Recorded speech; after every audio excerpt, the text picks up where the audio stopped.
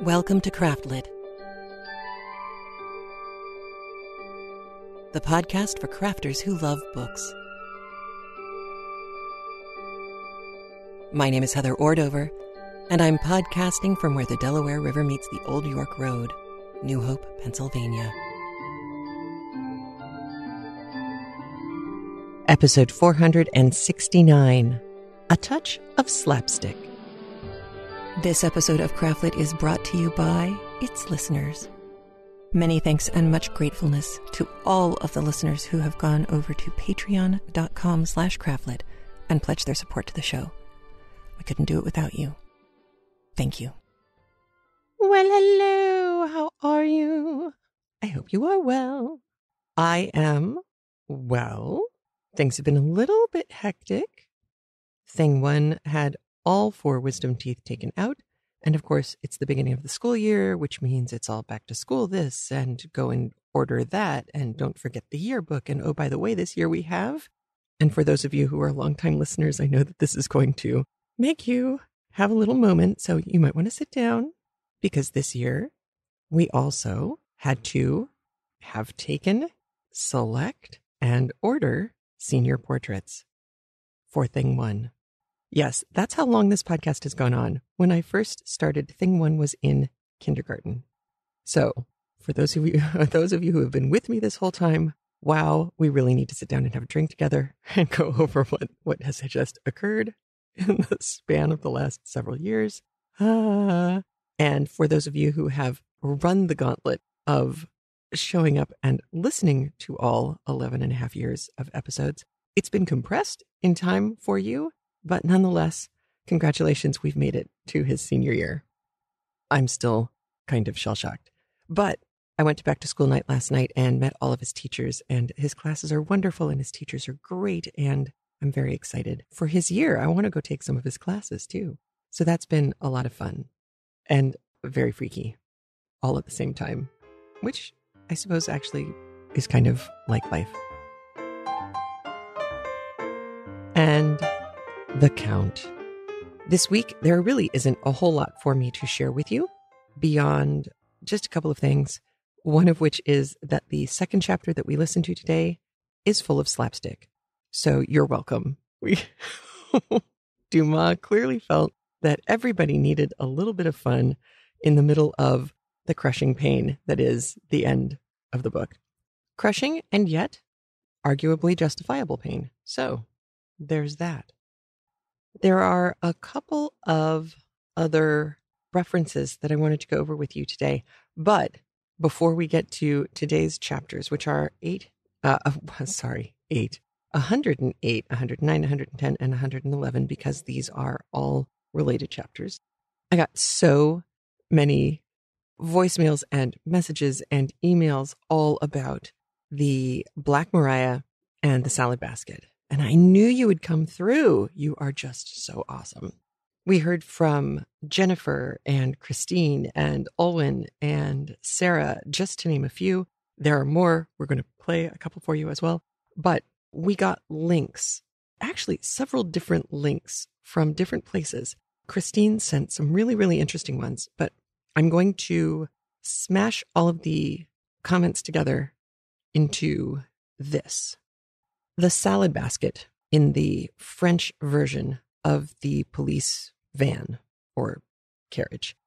Jennifer mentioned that she wondered, there's a traditional French wire salad drying basket to dry your lettuce before you plop it into salad form. She's wondering if that's where the salad basket phrase comes from, because it is wire cage-like basketry, and the way that they describe the metal grating on this particular police wagon might in fact have looked like that. So that's one. I didn't know that there was a traditional French wire salad drying basket. So there's that. For the Black Mariah, Olwen mentions growing up in England and used Black Mariah to refer to the black police vans that were used for transporting prisoners.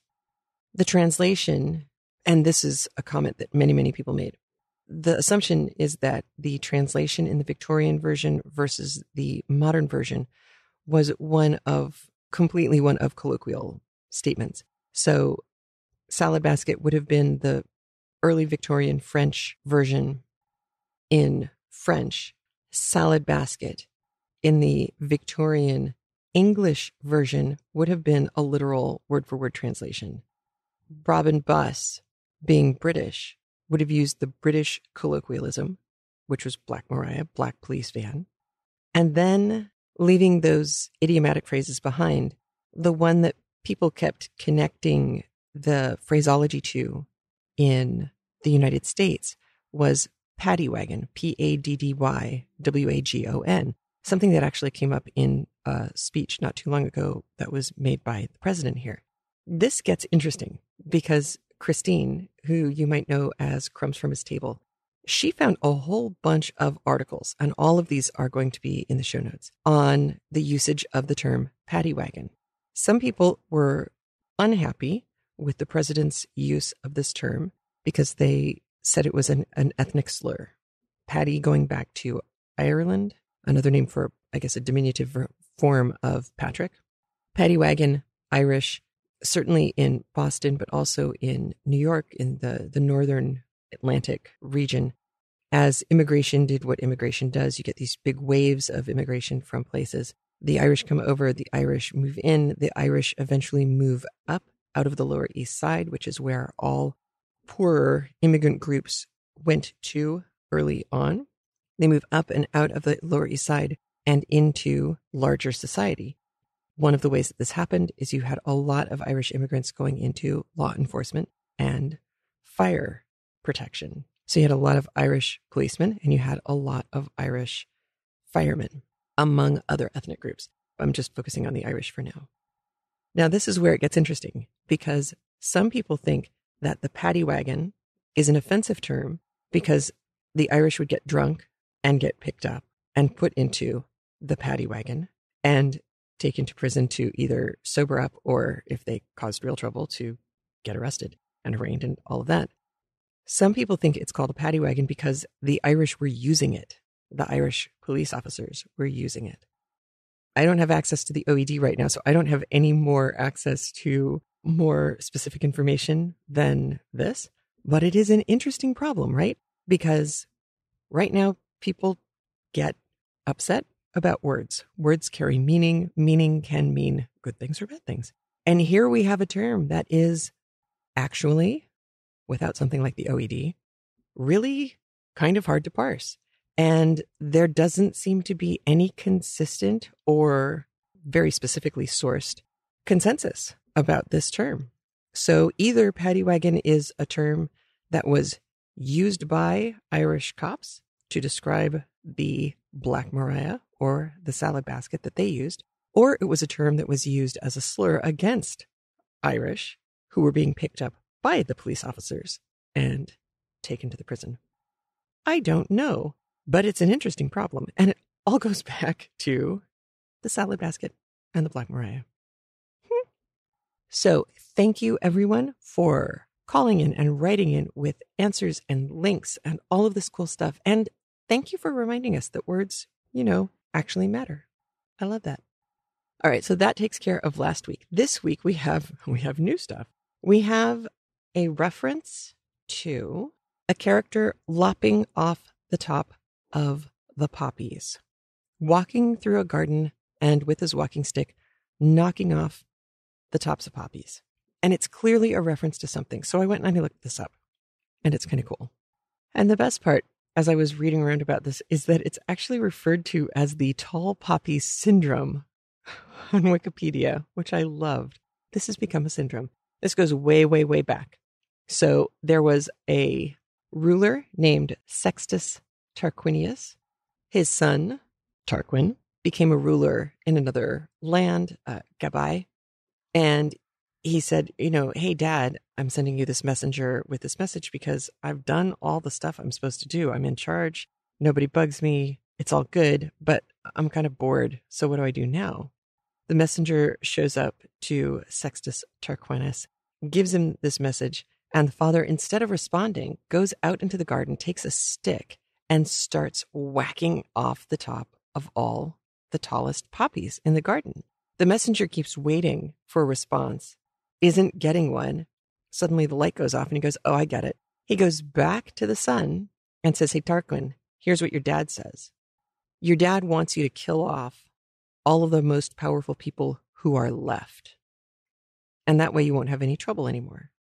There won't be anything else that could cause you trouble, anything else left that could cause you trouble. And so that's what he did. He just killed them all, knocking the heads off the tallest poppies. That's where that comes from. There are several different versions of the story, but that's the one that I found most consistently. So that was kind of cool. There's also another reference of being irresistibly attracted to something like a bird to a serpent. And this was interesting because a bunch of us were looking for the original source of this, and we haven't found it. I was sure it was a fable, and then I started thinking, oh, it sounds like a Just So story. Maybe it's going back to some like one-off line from the Mahabharata or something, something from Africa, some old story. I still haven't found it. But the idea is that birds, because they can fly, can get away. And snakes are fast. And so if you're kind of a cocky bird, you are going to find it really hard not to, on occasion, tempt a snake.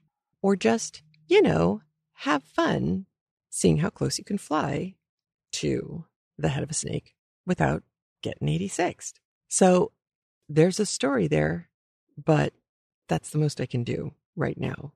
Like I said, I found, bits and pieces of references to older stories, but I didn't find anything conclusive. So if you know something, give us a call, 206-350-1642, or email heather@craftlit.com, and we'll share it next week.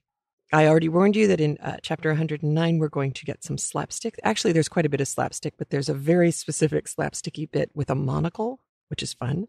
And that's pretty much it. We get another reference to cambric, a lightweight linen or cotton fabric, lightweight, closely woven, very fine.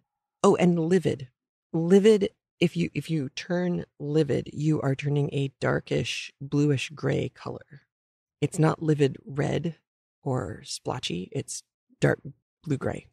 So just keep that in mind. Not a healthy looking color is what we're going for here. And that's it. All right, let's listen to 108, 109, 110, and 111 of The Count of Monte Cristo by Alexandre Dumas.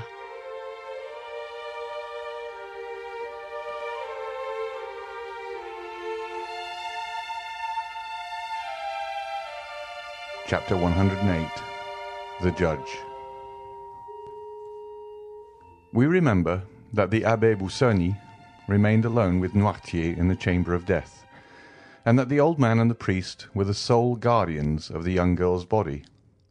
Perhaps it was the Christian exhortations of the Abbé, perhaps his kind charity, perhaps his persuasive words which had restored the courage of Noirtier, for ever since he had conversed with the priest, his violent despair had yielded to a calm resignation which surprised all who knew his excessive affection for Valentine. Monsieur de Villefort had not seen his father since the morning of the death. The whole establishment had been changed. Another valet was engaged for himself, a new servant for Noirtier. 2 women had entered Madame de Villefort's service. In fact, everywhere to the concierge and the coachman, new faces were presented to the different masters of the house, thus widening the division which had always existed between the members of the same family.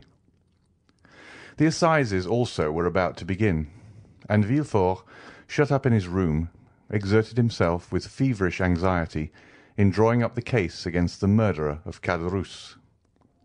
This affair, like all those in which the Count of Monte Cristo had interfered, caused a great sensation in Paris. The proofs were certainly not convincing, since they rested upon a few words written by an escaped galley slave on his deathbed, and who might have been actuated by hatred or revenge in accusing his companion. But the mind of the procureur was made up.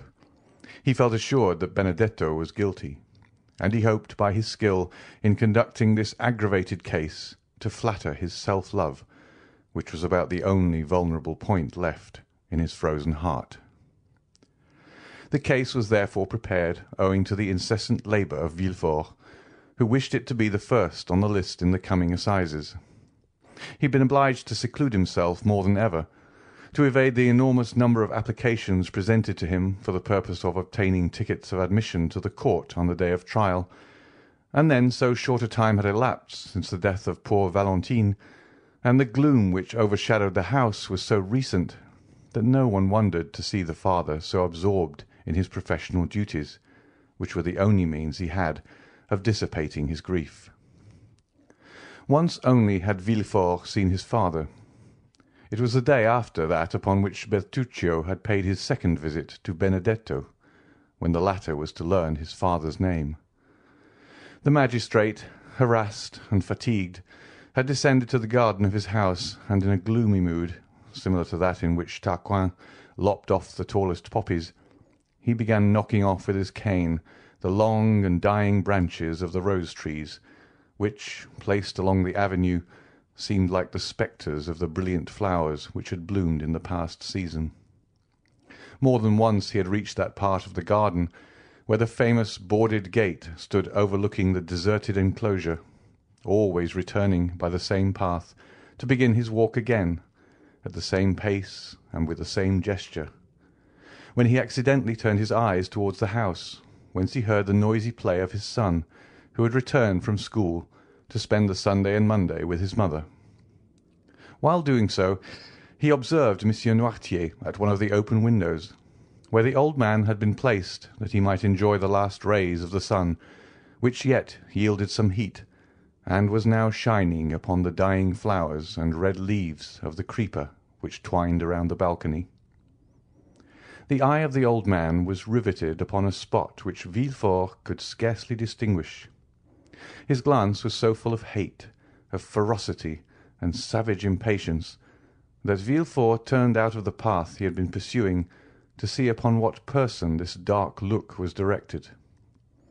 Then he saw beneath a thick clump of linden trees, which were nearly divested of foliage, Madame de Villefort, sitting with a book in her hand, the perusal of which she frequently interrupted to smile upon her son, or to throw back his elastic ball, which he obstinately threw from the drawing-room into the garden. Villefort became pale. He understood the old man's meaning. Noirtier continued to look at the same object, but suddenly his glance was transferred from the wife to the husband, and Villefort himself had to submit to the searching investigation of eyes, which, while changing their direction and even their language, had lost none of their menacing expression. Madame de Villefort, unconscious of the passions that exhausted their fire over her head, at that moment held her son's ball, and was making signs to him to reclaim it with a kiss. Edward begged for a long while, the maternal kiss probably not offering sufficient recompense for the trouble he must take to obtain it. However, at length he decided, leapt out of the window into a cluster of heliotropes and daisies, and ran to his mother, his forehead streaming with perspiration. Madame de Villefort wiped his forehead, pressed her lips upon it, and sent him back with the ball in one hand and some bonbons in the other. Villefort, drawn by an irresistible attraction like that of the bird to the serpent, walked towards the house. As he approached it, Noirtier's gaze followed him, and his eyes appeared of such a fiery brightness that Villefort felt them pierce to the depths of his heart. In that earnest look might be read a deep reproach, as well as a terrible menace. Then Noirtier raised his eyes to heaven, as though to remind his son of a forgotten oath. "It is well, sir," replied Villefort from below. "It is well. Have patience but one day longer. What I have said I will do." Noirtier seemed to be calmed by these words, and turned his eyes with indifference to the other side. Villefort violently unbuttoned his greatcoat, which seemed to strangle him, and passing his livid hand across his forehead, entered his study. The night was cold and still. The family had all retired, but Villefort, who alone remained up, and worked till 5 o'clock in the morning, reviewing the last interrogatories made the night before by the examining magistrates, compiling the depositions of the witnesses, and putting the finishing stroke to the deed of accusation, which was one of the most energetic and best conceived of any he had yet delivered. The next day, Monday, was the first sitting of the assizes. The morning dawned dull and gloomy, and Villefort saw the dim grey light shine upon the lines he had traced in red ink. The magistrate had slept for a short time while the lamp sent forth its final struggles. Its flickerings awoke him, and he found his fingers as damp and purple as though they had been dipped in blood. He opened the window. A bright yellow streak crossed the sky, and seemed to divide in half the poplars which stood out in black relief on the horizon. In the clover fields beyond the chestnut trees, a lark was mounting up to heaven, while pouring out her clear morning song. The damps of the dew bathed the head of Villefort and refreshed his memory. "Today," he said with an effort, "today the man who holds the blade of justice must strike wherever there is guilt." Involuntarily his eyes wandered towards the window of Noirtier's room, where he had seen him the preceding night. The curtain was drawn, and yet the image of his father was so vivid to his mind that he addressed the closed window as though it had been open, and as if through the opening he had beheld the menacing old man. "Yes," he murmured. "Yes, be satisfied." His head dropped upon his chest, and in this position he paced his study. Then he threw himself, dressed as he was, upon a sofa, less to sleep than to rest his limbs, cramped with cold and study. By degrees everyone awoke. Villefort from his study heard the successive noises which accompany the life of a house, the opening and shutting of doors, the ringing of Madame de Villefort's bell to summon the waiting-maid, mingled with the first shouts of the child, who rose full of the enjoyment of his age. Villefort also rang. His new valet brought him the papers, and with them a cup of chocolate. "What are you bringing me?" said he. "A cup of chocolate." "I did not ask for it. Who has paid me this attention?" "My mistress, sir. She said you would have to speak a great deal in the murder case, and that you should take something to keep up your strength." And the valet placed the cup on the table nearest to the sofa, which was, like all the rest, covered with papers. The valet then left the room. Villefort looked for an instant with a gloomy expression. Then, suddenly, taking it up with a nervous motion, he swallowed its contents at one draught. It might have been thought that he hoped the beverage would be mortal, and that he sought for death to deliver him from a duty which he would rather die than fulfil. He then rose and paced his room with a smile it would have been terrible to witness. The chocolate was inoffensive, for Monsieur de Villefort felt no effects. The breakfast hour arrived, but Monsieur de Villefort was not at table.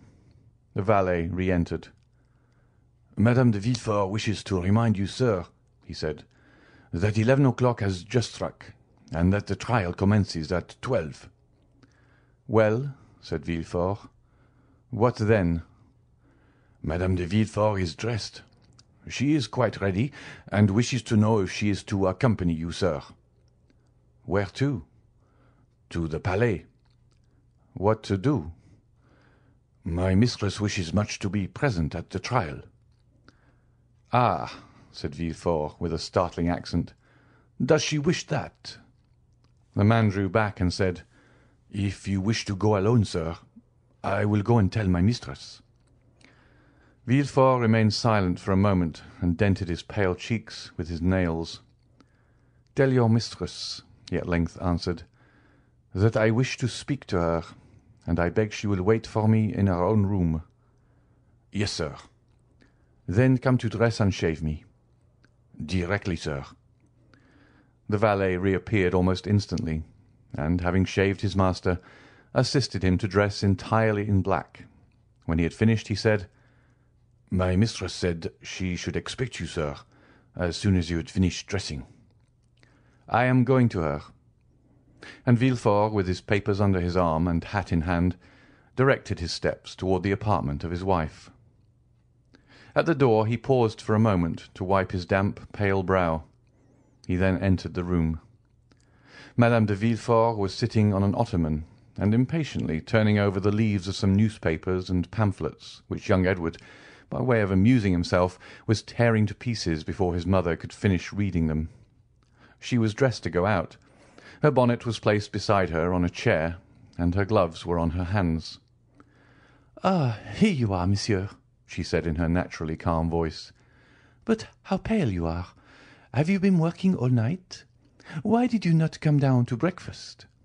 Well, will you take me, or shall I take Edward?" Madame de Villefort had multiplied her questions in order to gain one answer.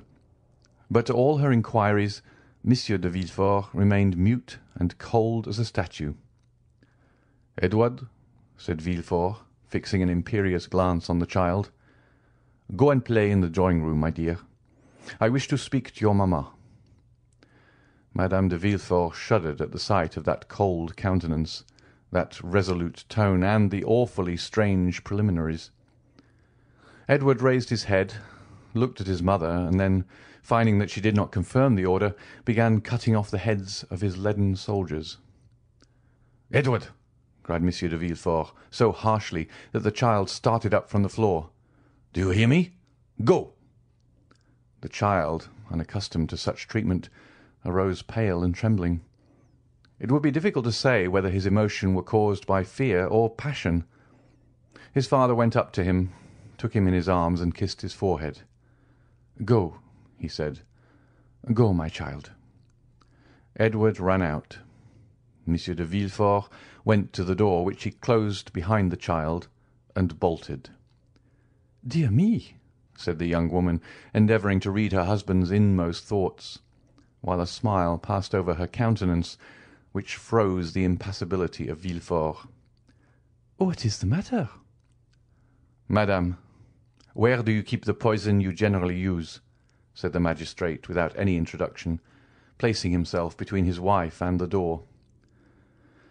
Madame de Villefort must have experienced something of the sensation of a bird which, looking up, sees the murderous trap closing over its head. A hoarse, broken tone, which was neither a cry nor a sigh, escaped from her while she became deadly pale. "Monsieur," she said, I do not understand you." And in her first paroxysm of terror she had raised herself from the sofa. In the next, stronger, very likely than the other, she fell down again on the cushions. "I asked you," continued Villefort in a perfectly calm tone, "where you concealed the poison by the aid of which you have killed my father-in-law, Monsieur de Saint-Méran, my mother-in-law, Madame de Saint-Méran, Barrois, and my daughter Valentine." "Ah, sir!" exclaimed Madame de Villefort, clasping her hands, "what do you say?" "It is not for you to interrogate, but to answer." "Is it to the judge or to the husband?" stammered Madame de Villefort. "To the judge. To the judge, madame." It was terrible to behold the frightful pallor of that woman, the anguish of her look, the trembling of her whole frame. "Ah, sir," she muttered. "Ah, sir." And this was all. "You do not answer, madame," exclaimed the terrible interrogator. Then he added, with a smile yet more terrible than his anger, "It is true, then. You do not deny it." She moved forward. "And you cannot deny it," added Villefort, extending his hand towards her as though to seize her in the name of justice. "You have accomplished these different crimes with impudent address, but which could only deceive those whose affections for you blinded them. Since the death of Madame de Saint-Méran, I have known that a poisoner lived in my house. Monsieur d'Avrigny warned me of it. After the death of Barrois, My suspicions were directed towards an angel. Those suspicions which, even when there is no crime, are always alive in my heart. But after the death of Valentine, there has been no doubt in my mind, madame. And not only in mine, but in those of others. Thus your crime, known by two persons, suspected by many, will soon become public. And as I told you just now, you no longer speak to the husband, but to the judge." The young woman hid her face in her hands. "Oh, sir," she stammered, "I beseech you, do not believe appearances." "Are you then a coward?" cried Villefort in a contemptuous voice. "But I have always observed that poisoners were cowards.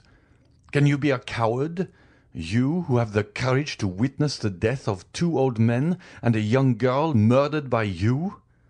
"Sir, "Can you be a coward?" continued Villefort with increasing excitement. "You, who could count one by one the minutes of 4 death agonies? You, who have arranged your infernal plans and removed the beverages with a talent and precision almost miraculous?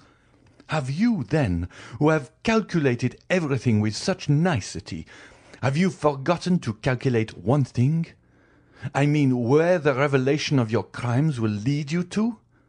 Oh, it is impossible. You must have saved some surer, more subtle and deadly poison than any other, that you might escape the punishment that you deserve. You have done this, I hope so at least." Madame de Villefort stretched out her hands and fell on her knees. "I understand," he said. "You confess, but a confession made to the judges. A confession made at the last moment, extorted when the crime cannot be denied, diminishes not the punishment inflicted on the guilty." "The punishment?" exclaimed Madame de Villefort. "The punishment, monsieur? Twice you have pronounced that word." "Certainly. Did you hope to escape it because you were 4 times guilty? Did you think the punishment would be withheld because you are the wife of him who pronounced it? No, madame, no. The scaffold awaits the poisoner, whoever she may be, unless, as I just said, the poisoner has taken the precaution of keeping for herself a few drops of her deadliest potion." Madame de Villefort uttered a wild cry, and a hideous and uncontrollable terror spread over her distorted features. "Oh, do not fear the scaffold, madame," said the magistrate. "I will not dishonour you, since that would be dishonour to myself. No, if you have heard me distinctly, you will understand that you are not to die on the scaffold." "No, I do not understand. What do you mean?" stammered the unhappy woman, completely overwhelmed. "I mean that the wife of the first magistrate in the capital shall not, by her infamy, soil an unblemished name, that she shall not, with one blow, dishonour her husband and her child." "No, no, oh no!" "Well, madame, it will be a laudable action on your part, and I will thank you for it." "You will thank me for what?" "For what you have just said." "What did I say? Oh, my brain whirls. I no longer understand anything. Oh, my God, my God!" And she rose with her hair dishevelled and her lips foaming. "Have you answered the question I put to you on entering the room? Where do you keep the poison you generally use, madame?" Madame de Villefort raised her arms to heaven and convulsively struck one hand against the other. "No, no!" she vociferated. "No, you cannot wish that." "What I do not wish, madame, is that you should perish on the scaffold. Do you understand?" asked Villefort. "Oh, mercy, mercy, monsieur!" "What I require is that justice be done. I am on the earth to punish, madame," he added with a flaming glance. "Any other woman, were the queen herself, I would send to the executioner. But to you I shall be merciful. To you I will say, have you not, madame, put aside some of the surest, deadliest, most speedy poison?" "Oh, pardon me, sir. Let me live." "She is cowardly," said Villefort. "Reflect that I am your wife." "You are a poisoner." "In the name of heaven." "No." "In the name of the love you once bore me." "No, no." "In the name of our child. Oh, for the sake of our child, let me live." "No, no. I tell you, one day, if I allow you to live, you will perhaps kill him, as you have the others." "I kill my boy?" cried the distracted mother, rushing toward Villefort. "I kill my son? And a frightful demonic laugh finished the sentence, which was lost in a hoarse rattle. Madame de Villefort fell at her husband's feet. He approached her. "Think of it, madame," he said. "If, on my return, justice has not been satisfied, I will denounce you with my own mouth and arrest you with my own hands." She listened, panting, overwhelmed, crushed. Her eye alone lived and glared horribly. "Do you understand me?" he said. "I am going down there to pronounce the sentence of death against a murderer. If I find you alive on my return, you shall sleep tonight in the conciergerie."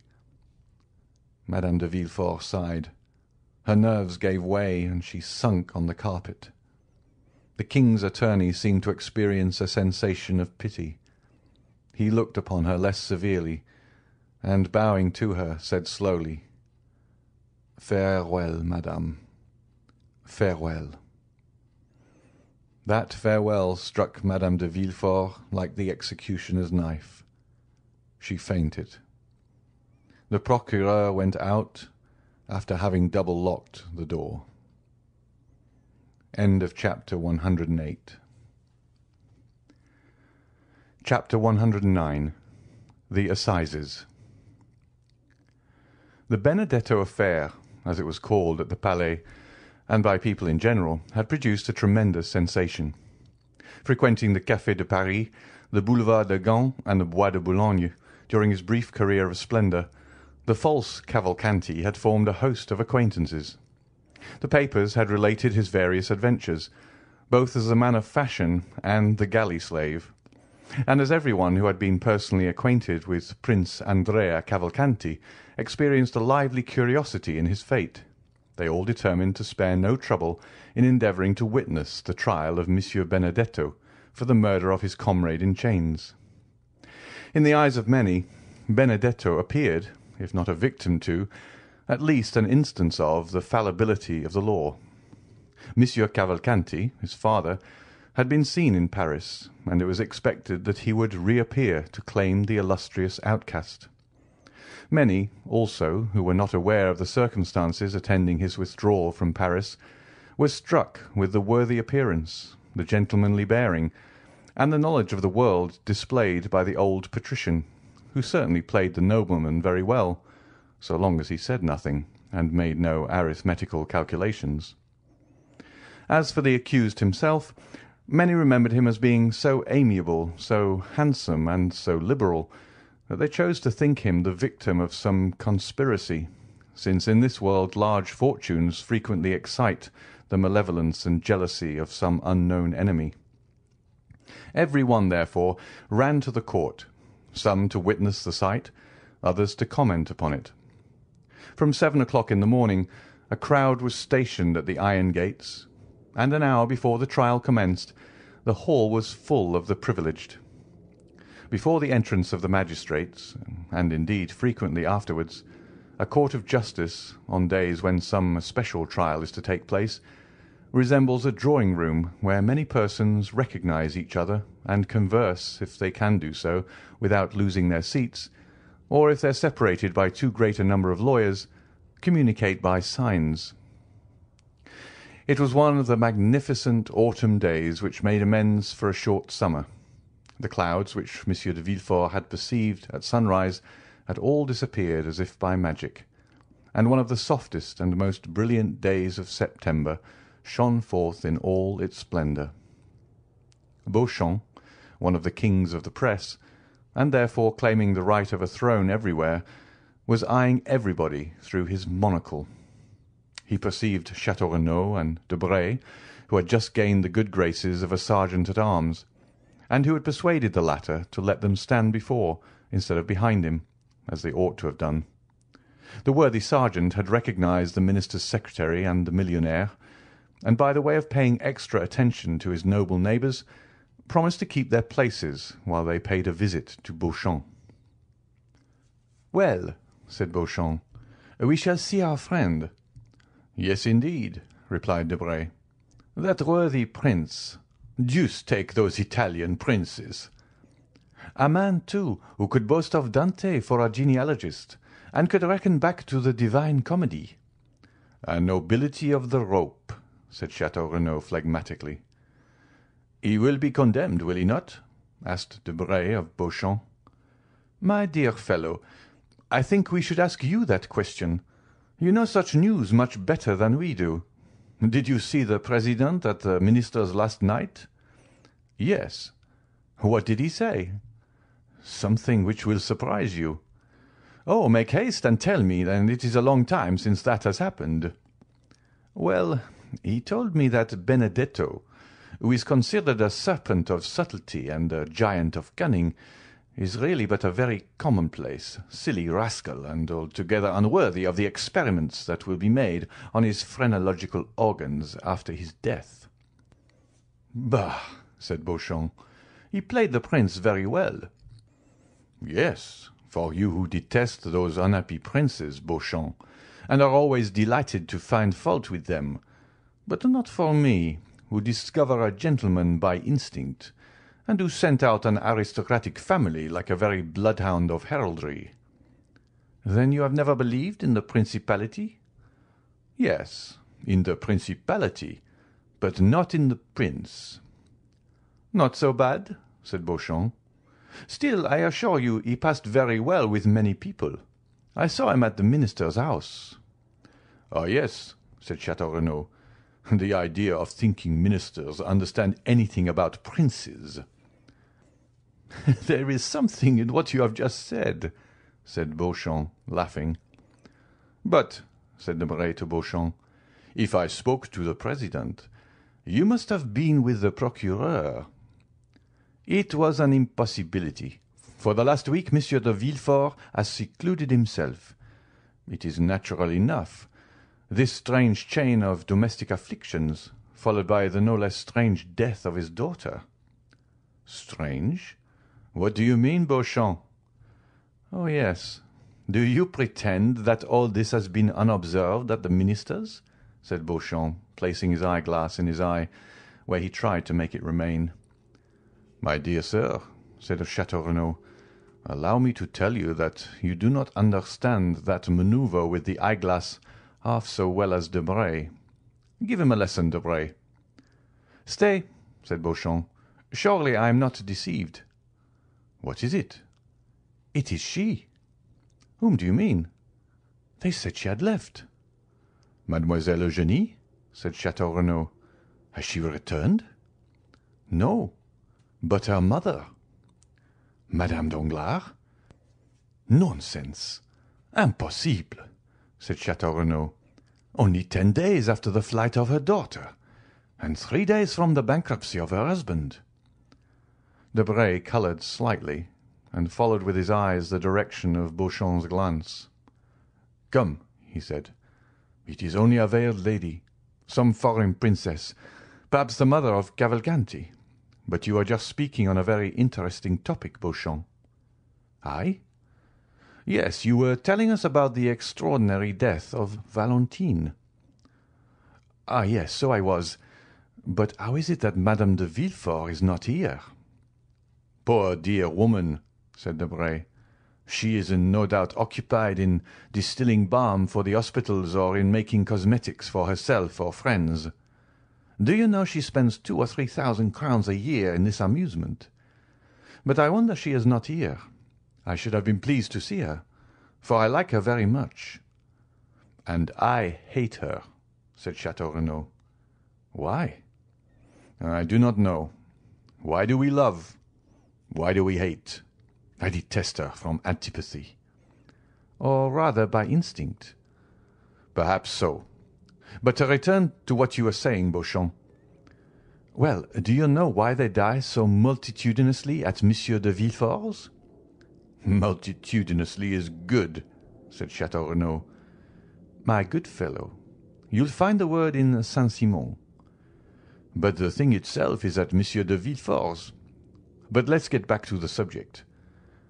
"Talking of that," said Debray, "Madame was making inquiries about that house, which for the last 3 months has been hung with black." "Who is Madame?" asked Chateau Renaud. "The minister's wife, pardieu." "Oh, your pardon. I never visit ministers. I leave that to the princes." "Really, you were only before sparkling, but now you are brilliant. Take compassion on us, or, like Jupiter, you will wither us up." "I will not speak again," said Chateau Renaud. "Pray have compassion upon me, and do not take up every word I say. Come, let us endeavour to get to the end of our story, Beauchamp. I told you that yesterday Madame made inquiries of me upon the subject. Enlighten me, and I will then communicate my information to her." "Well, gentlemen, the reason people die so multitudinously, I like the word, at Monsieur de Villefort's is that there is an assassin in the house." The two young men shuddered, for the same idea had more than once occurred to them. "And who is the assassin?"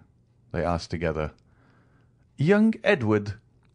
A burst of laughter from the auditors did not in the least disconcert the speaker, who continued, "Yes, gentlemen, Edward, the infant phenomenon, who is quite an adept in the art of killing." "You are jesting." "Not at all. I yesterday engaged a servant who had just left Monsieur de Villefort. I intend sending him away tomorrow, for he eats so enormously to make up for the fast imposed upon him by his terror in that house. Well, now listen." "We are listening."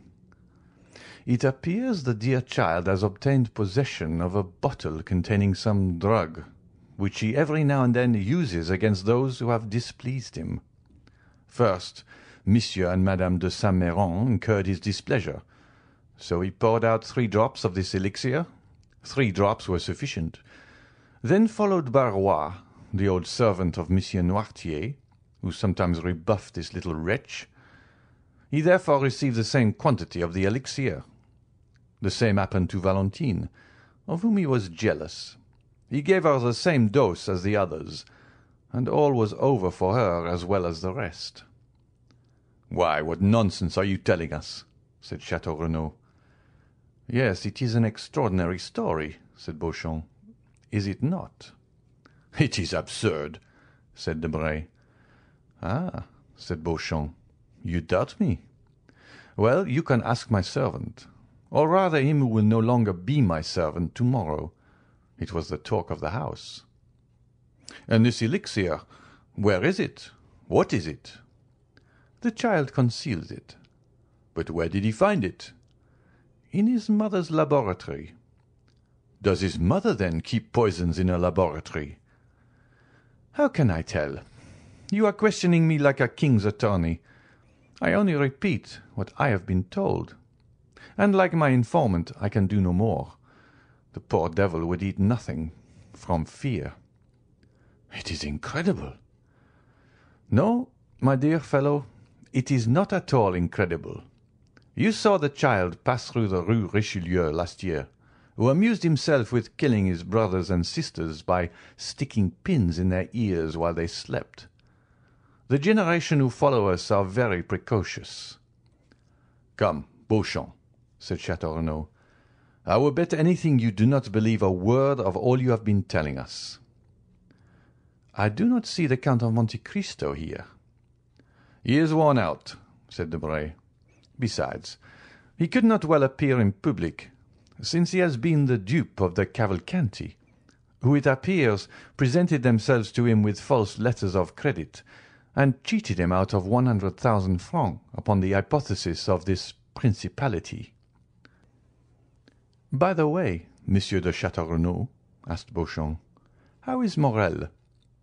"Ma foi, I've called him 3 times without once seeing him. Still, his sister did not seem uneasy, and told me that though she had not seen him for 2 or 3 days, she was sure he was well." "Ah, now I think of it, the Count of Monte Cristo cannot appear in the hall," said Beauchamp. "Why not?" "Because he is an actor in the drama." "Has he assassinated anyone, then?"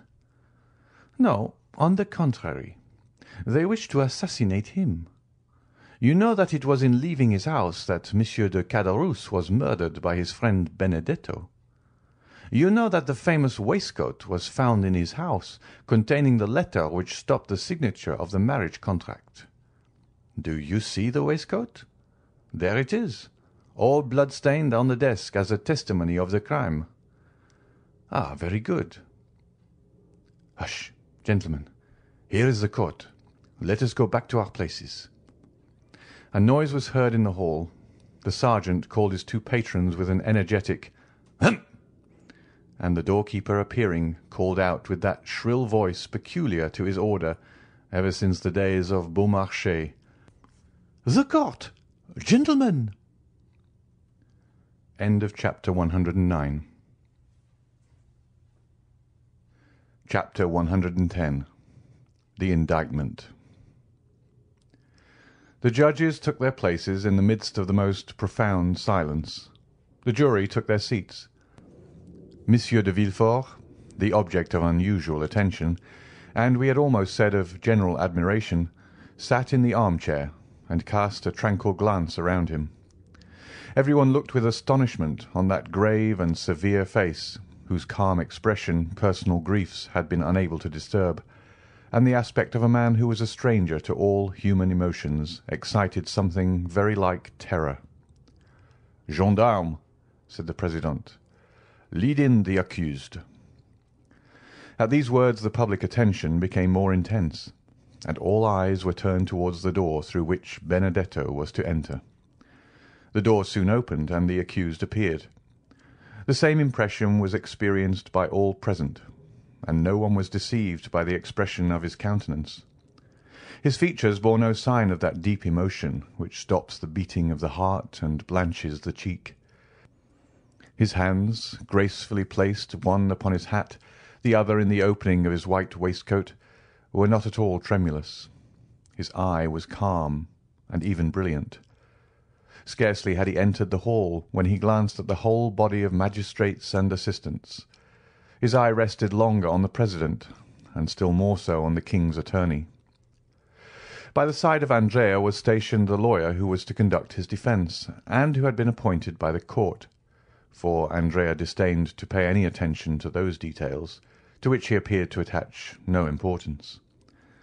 The lawyer was a young man with light hair, whose face expressed 100 times more emotion than that which characterized the prisoner. The president called for the indictment, revised, as we know, by the clever and implacable pen of Villefort. During the reading of this, which was long, the public attention was continually drawn towards Andrea, who bore the inspection with Spartan unconcern. Villefort had never been so concise and eloquent. The crime was depicted in the most vivid colours. The former life of the prisoner, his transformation, a review of his life from the earliest period, was set forth with all the talent that a knowledge of human life could furnish to a mind like that of the procureur. Benedetto was thus forever condemned in public opinion before the sentence of the law could be pronounced. Andrea paid no attention to the successive charges which were brought against him. Monsieur de Villefort, who examined him attentively, and who no doubt practised upon him all the psychological studies he was accustomed to use, in vain endeavoured to make him lower his eyes, notwithstanding the depth and profundity of his gaze. At length the reading of the indictment was ended. "Accused," said the President, "your name and surname." Andrea arose. "Excuse me, Mr. President," he said in a clear voice, "but I see you are going to adopt a course of questions through which I cannot follow you. I have an idea, which I will explain by and by, of making an exception to the usual form of accusation. Allow me then, if you please, to answer in different order, or I will not do so at all." The astonished President looked at the jury, who in turn looked at Villefort. The whole assembly manifested great surprise, but Andrea appeared quite unmoved. "Your age?" said the President. "You will answer that question?" "I will answer that question, as well as the rest, Mr. President, but in its turn." "Your age?" repeated the President. "I am 21 years old, or rather I shall be in a few days, as I was born the night of the 27th of September, 1817. Monsieur de Villefort, who was busy taking down some notes, raised his head at the mention of this date. "Where were you born?" continued the President. "At Auteuil, near Paris." Monsieur de Villefort a second time raised his head, looked at Benedetto as if he had been gazing at the head of Medusa, and became livid. As for Benedetto, he gracefully wiped his lips with a fine cambric pocket-handkerchief. "Your profession?"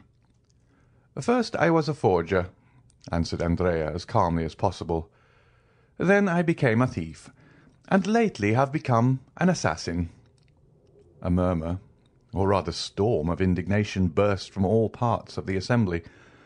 The judges themselves appeared to be stupefied, and the jury manifested tokens of disgust for cynicism so unexpected in a man of fashion. Monsieur de Villefort pressed his hand upon his brow, which at first pale had become red and burning. Then he suddenly arose and looked around as though he had lost his senses. He wanted air. "Are you looking for anything, Monsieur Procureur?" asked Benedetto with his most ingratiating smile. Monsieur de Villefort answered nothing, but sat, or rather threw himself down again upon his chair. "And now, prisoner, you will consent to tell your name," said the President. "The brutal affectation with which you have enumerated and classified your crimes calls for a severe reprimand on the part of the court, both in the name of morality and for the respect due to humanity. You appear to consider this a point of honour, and it may be for this reason that you have delayed acknowledging your name. You wished it to be preceded by all these titles." "It is quite wonderful, Mr. President, how entirely you have read my thoughts," said Benedetto in his softest voice and most polite manner. "This is, indeed, the reason why I begged you to alter the order of the questions." The public astonishment had reached its height. There was no longer any deceit or bravado in the manner of the accused. The audience felt that a startling revelation was to follow this ominous prelude. "Well," said the President, "your name?" "I cannot tell you my name, since I do not know it. But I know my father's, and can tell it to you." A painful giddiness overwhelmed Villefort.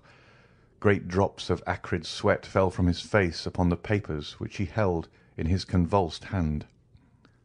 "Repeat your father's name," said the President. Not a whisper, not a breath was heard in that vast assembly. Everyone waited anxiously. "My father is King's attorney," replied Andrea calmly. "King's attorney?" said the President, stupefied, and without noticing the agitation which spread over the face of Monsieur de Villefort. "King's attorney?" "Yes, and if you wish to know his name, I will tell you it. He is named Villefort." The explosion, which had been so long restrained from a feeling of respect to the court of justice, now burst forth like thunder from the breasts of all present. The court itself did not seek to restrain the feelings of the audience. The exclamations, the insults addressed to Benedetto, who remained perfectly unconcerned, the energetic gestures, the movement of the gendarme, the sneers of the scum of the crowd, always sure to rise to the surface in case of any disturbance, all this lasted 5 minutes, before the doorkeepers and magistrates were able to restore silence. In the midst of this tumult, the voice of the president was heard to exclaim, "Are you playing with justice, accused? And do you dare set your fellow citizens an example of disorder, which even these times has never been equalled?" Several persons hurried up to Monsieur de Villefort, who sat half bowed over in his chair, offering him consolation, encouragement, and protestations of zeal and sympathy. Order was re-established in the hall, except that a few people still moved about and whispered to one another. A lady, it was said, had just fainted. They had supplied her with a smelling bottle, and she had recovered. During the scene of tumult, Andrea had turned his smiling face towards the assembly. Then, leaning with one hand on the oaken rail of the dock, in the most graceful attitude possible, he said, "Gentlemen, I assure you I had no idea of insulting the court, or of making a useless disturbance in the presence of this honourable assembly. They ask my age. I tell it. They ask where I was born. I answer. They ask my name. I cannot give it, since my parents abandoned me. But though I cannot give my own name, not possessing one, I can tell them my father's. Now I repeat, my father is named Monsieur de Villefort, and I am ready to prove it." There was an energy, a conviction, and a sincerity in the manner of the young man, which silenced the tumult. All eyes were turned for a moment towards the procureur, who sat as motionless as though a thunderbolt had changed him into a corpse.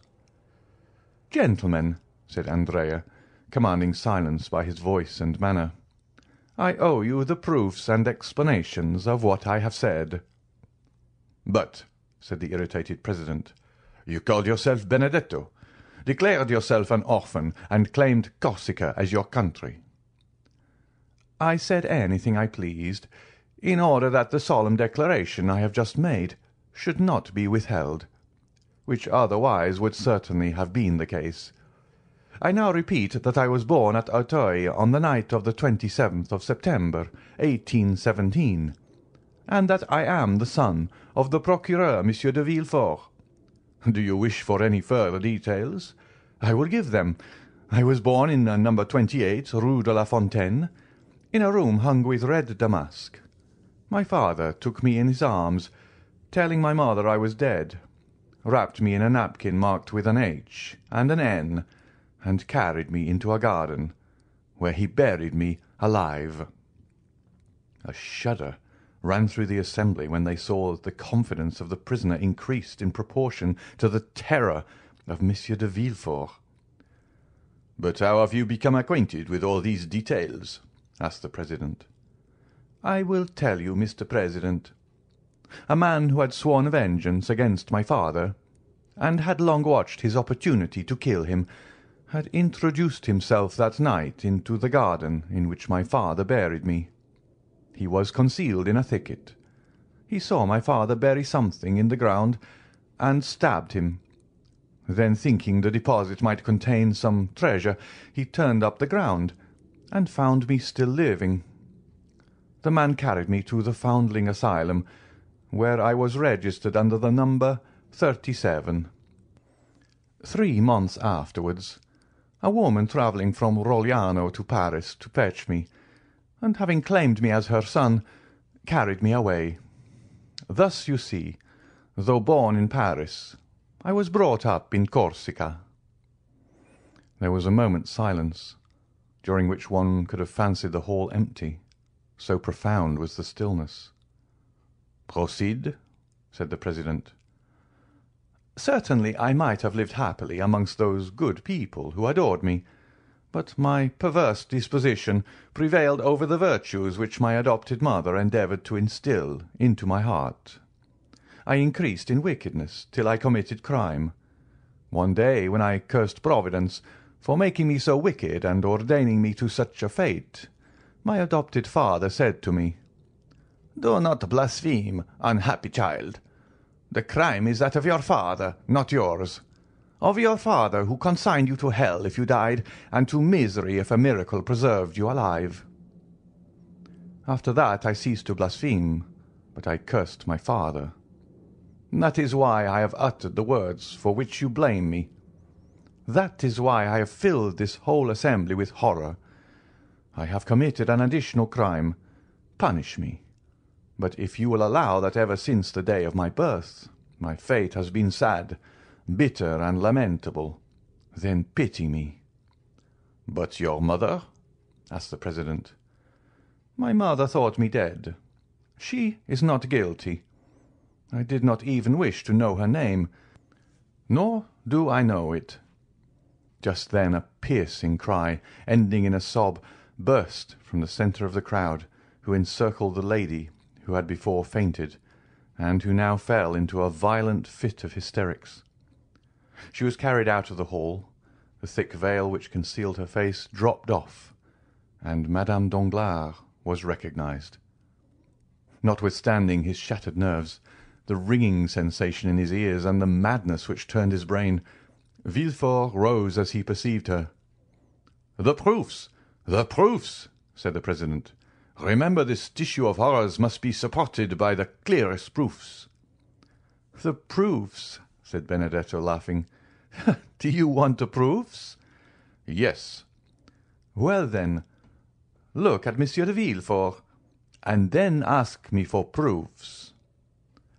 Everyone turned towards the Procureur, who, unable to bear the universal gaze now riveted on him alone, advanced staggering into the midst of the tribunal, with his hair dishevelled and his face indented with the mark of his nails.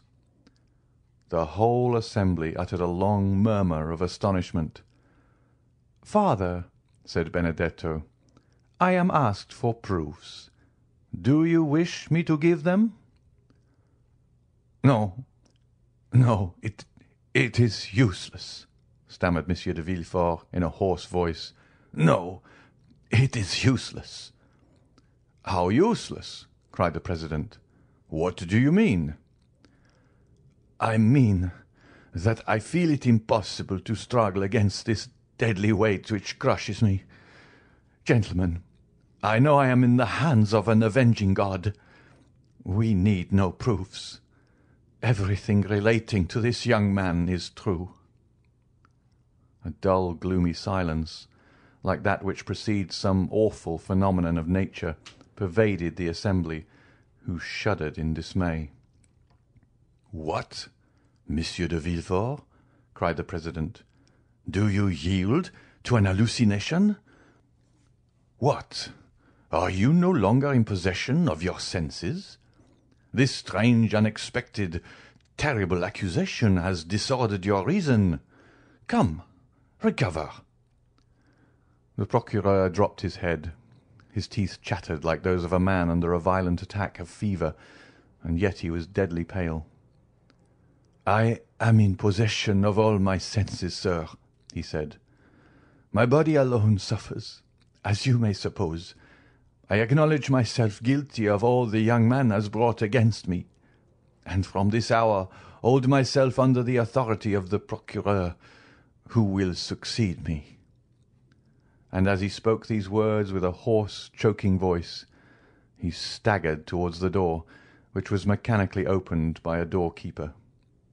The whole assembly were dumb with astonishment at the revelation and confession which had produced a catastrophe so different from that which had been expected during the last fortnight by the Parisian world.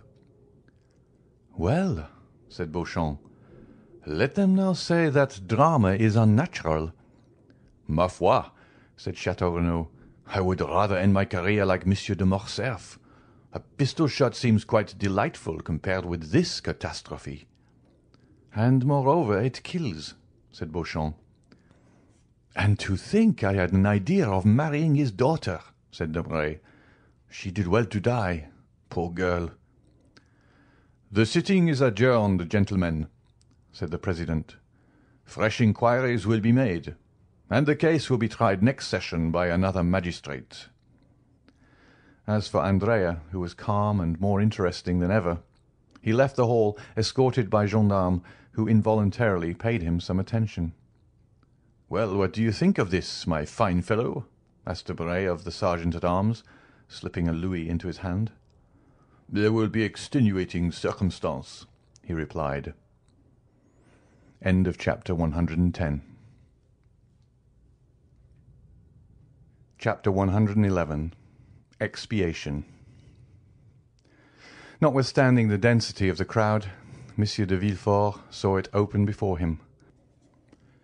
There is something so awe-inspiring in great afflictions that even in the worst times the first emotion of a crowd has generally been to sympathize with the sufferer in a great catastrophe. Many people have been assassinated in a tumult, but even criminals have rarely been insulted during trial.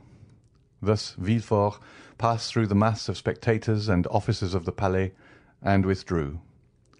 Though he had acknowledged his guilt, he was protected by his grief. There are some situations which men understand by instinct, but which reason is powerless to explain. In such cases, the greatest poet is he who gives utterance to the most natural and vehement outburst of sorrow.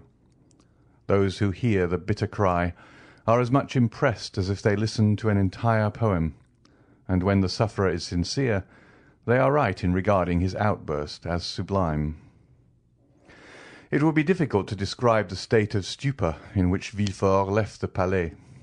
Every pulse beat with feverish excitement, every nerve was strained, every vein swollen, and every part of his body seemed to suffer distinctly from the rest, thus multiplying his agony 1,000-fold. He made his way along the corridors through force of habit. He threw aside his magisterial robe, not out of deference to etiquette, but because it was an unbearable burden, a veritable garb of Nessus, insatiate in torture. Having staggered as far as the Rue Dauphine, he perceived his carriage, awoke his sleeping coachman by opening the door himself, threw himself on the cushions and pointed towards the Faubourg Saint-Honoré. The carriage drove on.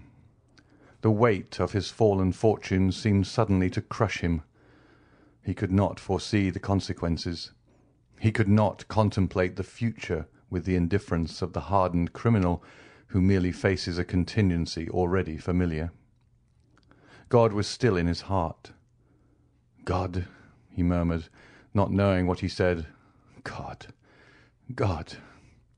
Behind the event that had overwhelmed him he saw the hand of God. The carriage rolled rapidly onward. Villefort, while turning restlessly on the cushions, felt something press against him. He put out his hand to remove the object. It was a fan which Madame de Villefort had left in the carriage. This fan awakened a recollection which darted through his mind like lightning. He thought of his wife. "Oh!" he exclaimed, as though a red-hot iron were piercing his heart. During the last hour his own crime had alone been presented to his mind. Now another object, not less terrible, suddenly presented itself. His wife! He had just acted the inexorable judge with her. He had condemned her to death, and she, crushed by remorse, struck with terror, covered with the shame inspired by the eloquence of his irreproachable virtue. She, a poor, weak woman, without help or the power of defending herself against his absolute and supreme will. She might at that very moment, perhaps, be preparing to die. An hour had elapsed since her condemnation. At that moment, doubtless, she was recalling all her crimes to her memory. She was asking pardon for her sins. Perhaps she was even writing a letter, imploring forgiveness from her virtuous husband, a forgiveness she was purchasing with her death. Villefort again groaned with anguish and despair. "Ah!" he exclaimed, "that woman became criminal only from associating with me. I carried the infection of crime with me, and she has caught it as she would the typhus fever, the cholera, the plague. And yet I have punished her. I have dared to tell her, I have, repent and die. But no, She must not die. She shall live, and with me. We will flee from Paris and go as far as the earth reaches. I told her of the scaffold. Oh, heavens! I forgot that it awaits me also. How could I pronounce that word? Yes, we will fly. I will confess all to her. I will tell her daily that I also have committed a crime. Oh, what an alliance! The tiger and the serpent. Worthy wife of such as I am. She must live that my infamy may diminish hers. And Villefort dashed upon the window in front of the carriage. "Faster, faster!" he cried, in a tone which electrified the coachman. The horses, impelled by fear, flew towards the house. "Yes, yes," repeated Villefort as he approached the home. "Yes, that woman must live. She must repent and educate my son, the sole survivor, with the exception of the indestructible old man, of the wreck of my house. She loves him. It was for his sake she has committed these crimes. We ought never to despair of softening the heart of a mother who loves her child. She will repent, and no one will know that she has been guilty.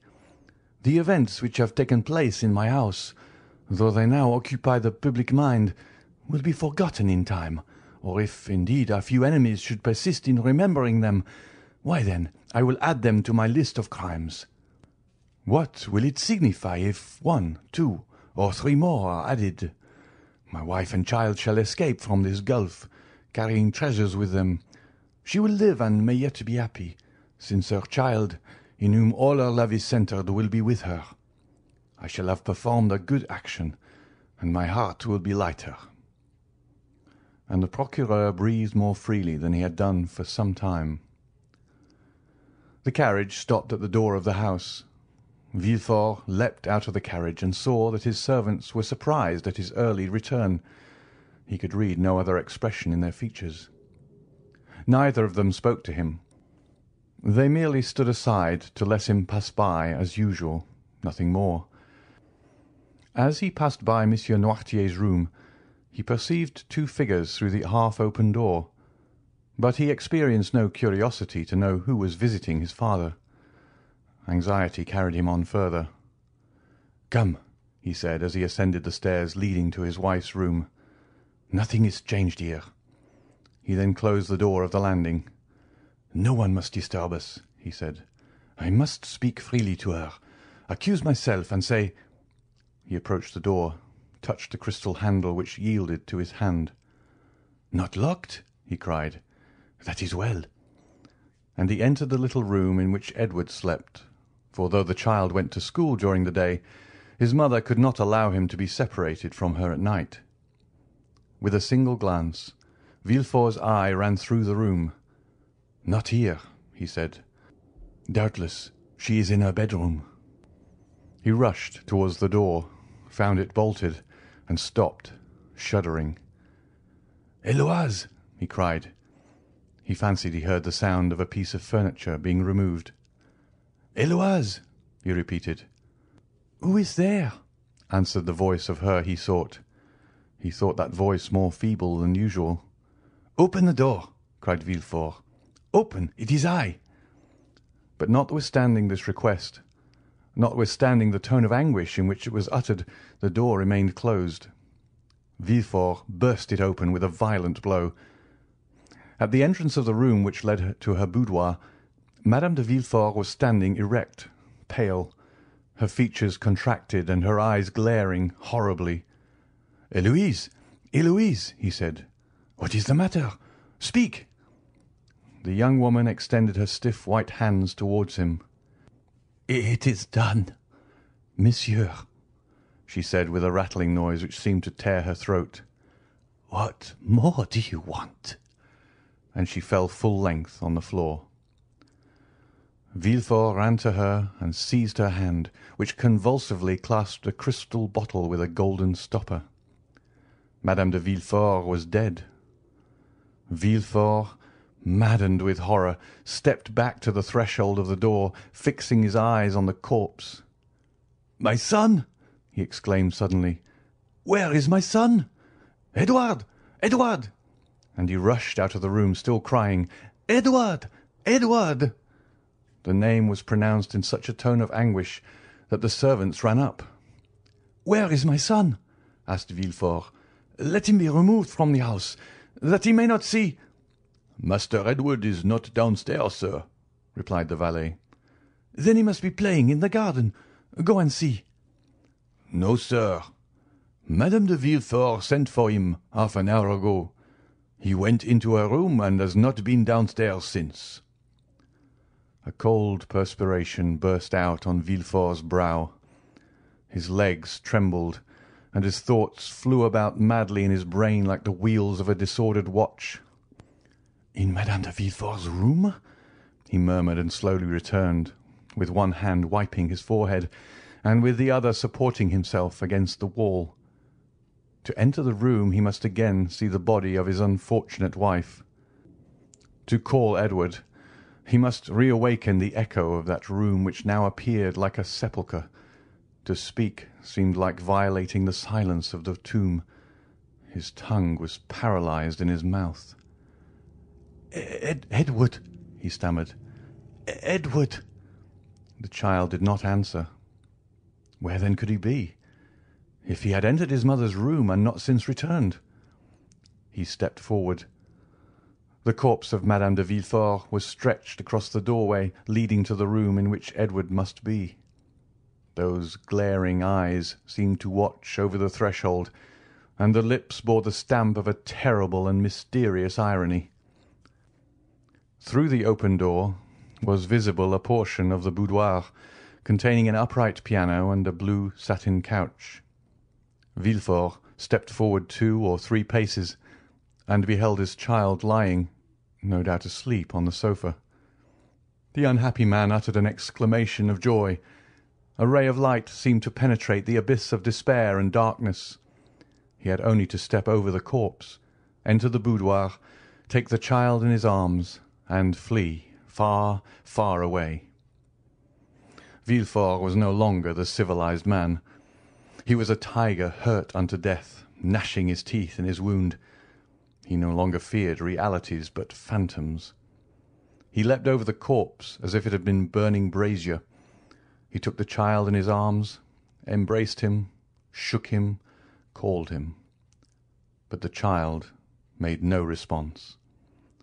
He pressed his burning lips to the cheeks, but they were icy cold and pale. He felt the stiffened limbs. He pressed his hand upon the heart, but it no longer beat. The child was dead. A folded paper fell from Edward's breast. Villefort, thunderstruck, fell upon his knees.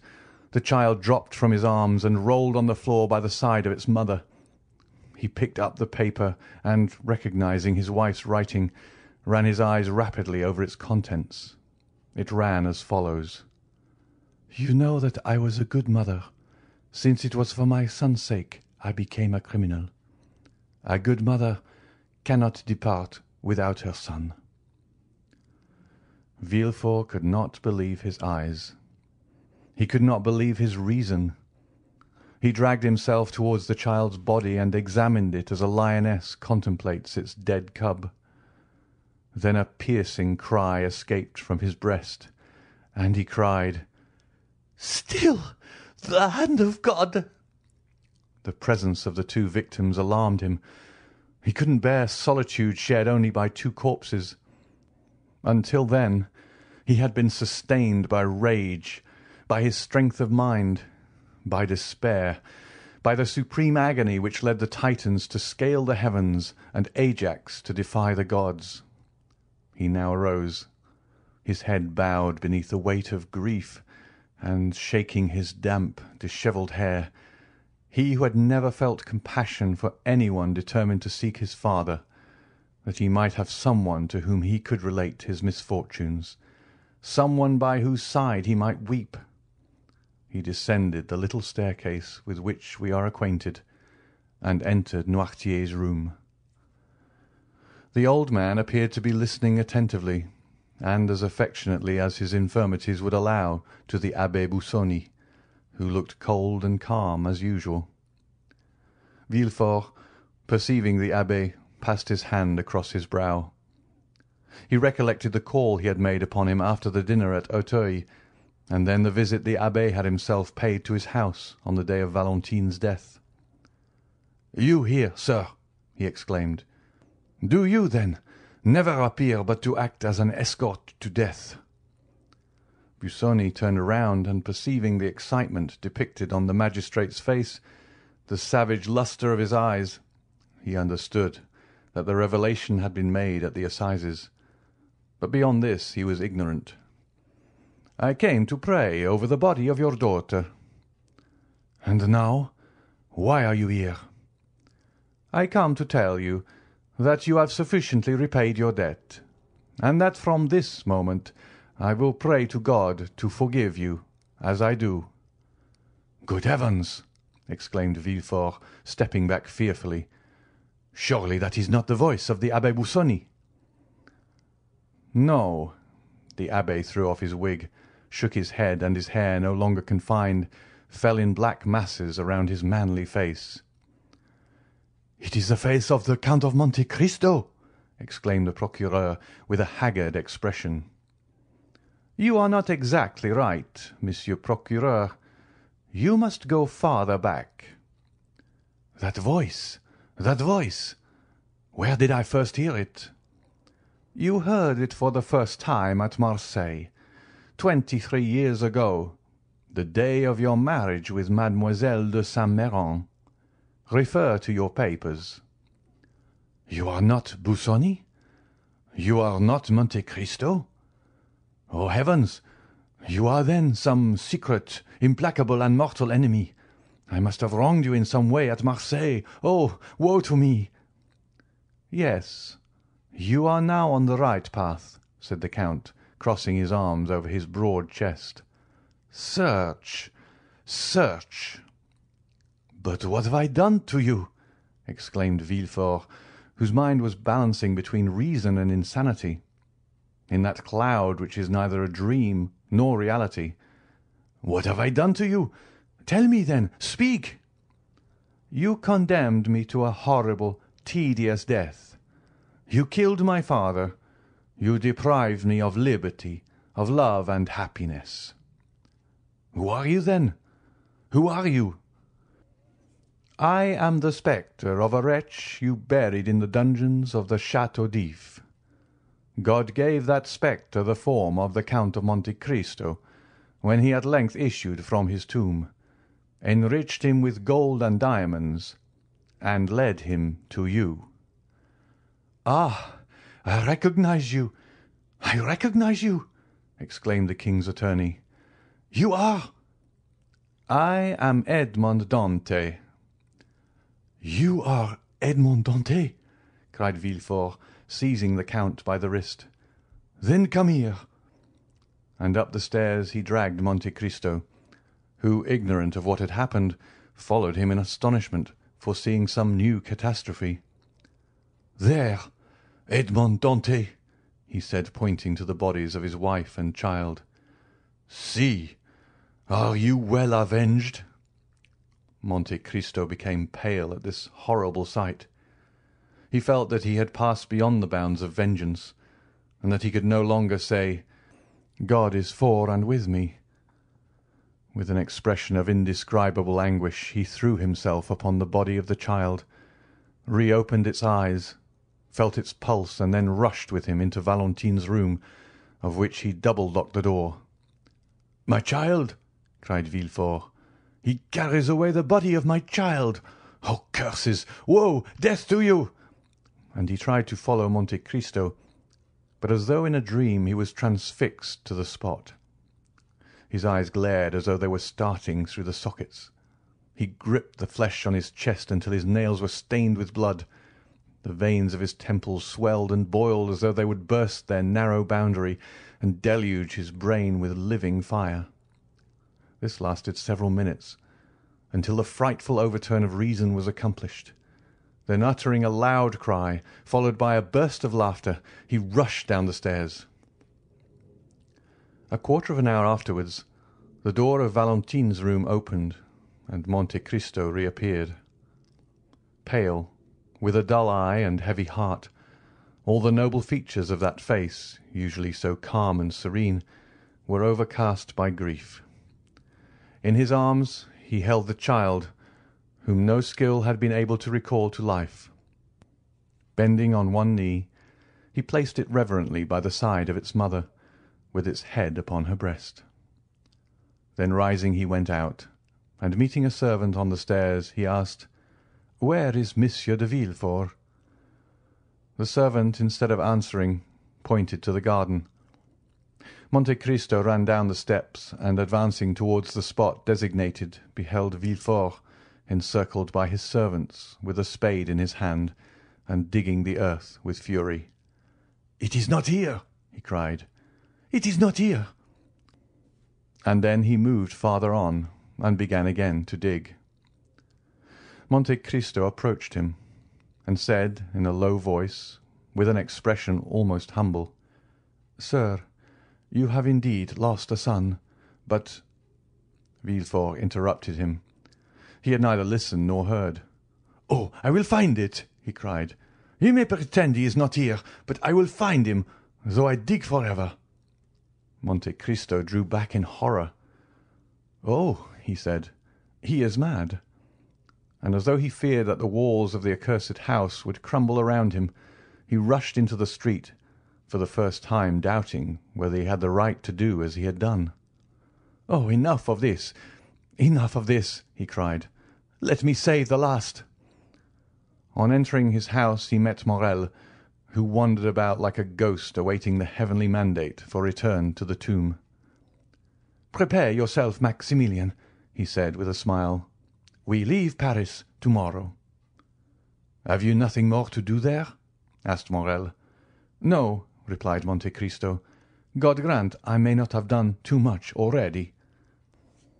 The next day they indeed left, accompanied only by Baptistin. Haydée had taken away Ali, and Bertuccio remained with Noirtier. End of chapter 111. And now you say why I said it was good that we had a moment to remember the Count doubting a little bit of what he had wrought last week when he was unsure of whether he could do anything more for Mercedes and Albert, because this was coming. I found it fascinating that his vengeance had a limit, and having already seen him thrown a bit last week, to see him really unnerved by what happened with Edouard. I couldn't tell how upset, or if upset at all, he was about Madame Villefort. I think kind of not upset. She needed to go before she killed again. But Edouard, although obnoxious, was an innocent. And Edmund had been an innocent.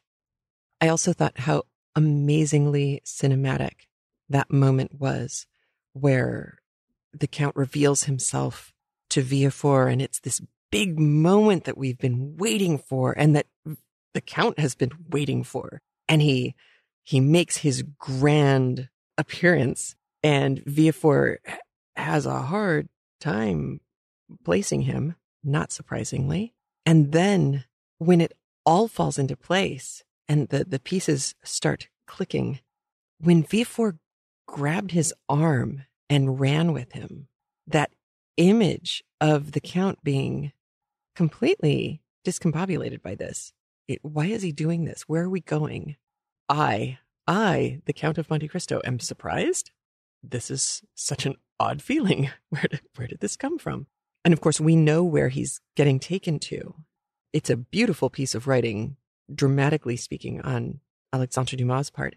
But I thought just the grand total of these 4 chapters had some extraordinary writing in it as well, because he took us from those scenes in the beginning between Villefort, the looks between Villefort and Noirtier, and the scene between Villefort and his wife, and the righteous outrage that he has, and then the assizes and all the fun, and the big reveal from Cavalcante, from Benedetto, and it's just extraordinary how much got packed into these 4 chapters.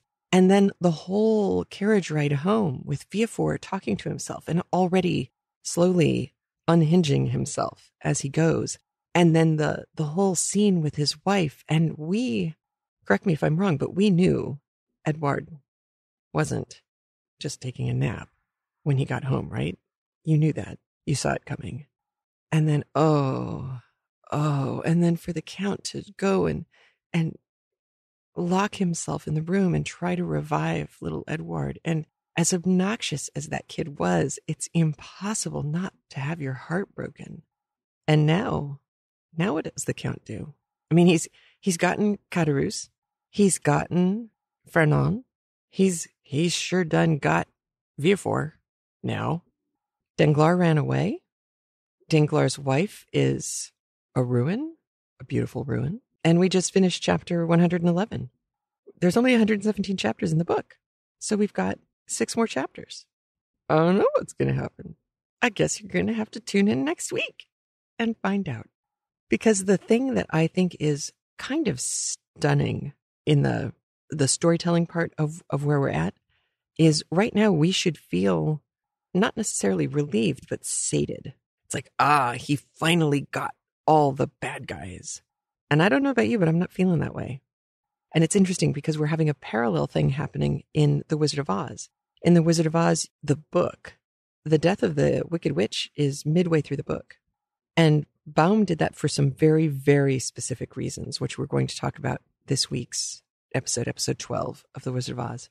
The movie is fairly classic. You know, the killing of the Wicked Witch, the tossing the water on her, all of that. That's the climax. It isn't really in the book. And here it's hard not to feel like, wow, 6 chapters. 6 chapters for Dumas, just like 6 chapters for Dickens, is not nothing. A lot can happen. A lot of real estate can be taken up in those 6 chapters. You can have quite a few pages. So we're going to have to, we're just going to have to stick around and see what comes next from old Alexandre. And over on Brave New Podcast, Justin and I are about to get into the big reveal of what Orwell has been up to in creating this society, because he makes it fairly transparent midway through the book, what's going on in his mind. And you can see why he felt the need to write this. And speaking of, Thing One discovered a YouTube channel called Overly Sarcastic Productions. And I will be linking out to a couple of Overly Sarcastic Productions. But just for fun, if you loved or hated, whether you loved or hated Lord of the Flies, I think that's the one you should start with on this particular YouTube channel. She does all of the Greek myths. She has a history major. They're both at Yale, I think. A history major who's also doing a bunch of Greek and Roman history. They do it all. And they're very sarcastic. So there's a lot of fun to be had over there. And on that note, a slightly happier note, I will leave you. Take care. Have a great week. I'll talk to you soon. Bye. A big thanks to all the CraftLit listeners who support the show by being a premium audio member via craftlit.com/premium or via patreon.com/craftlit. Your support for the show is what's kept us going since 2006. If you feel like getting free audio pretty much every week, please consider supporting the show by heading over to patreon.com/craftlit and pledging what you feel the show is worth to you. If you can't support the show that way, consider leaving a review at iTunes or at our facebook.com/craftlit page, or follow @craftlit on Twitter and share the show with your followers too. And remember, if your hands are too busy to pick up a book, at least you can turn one on.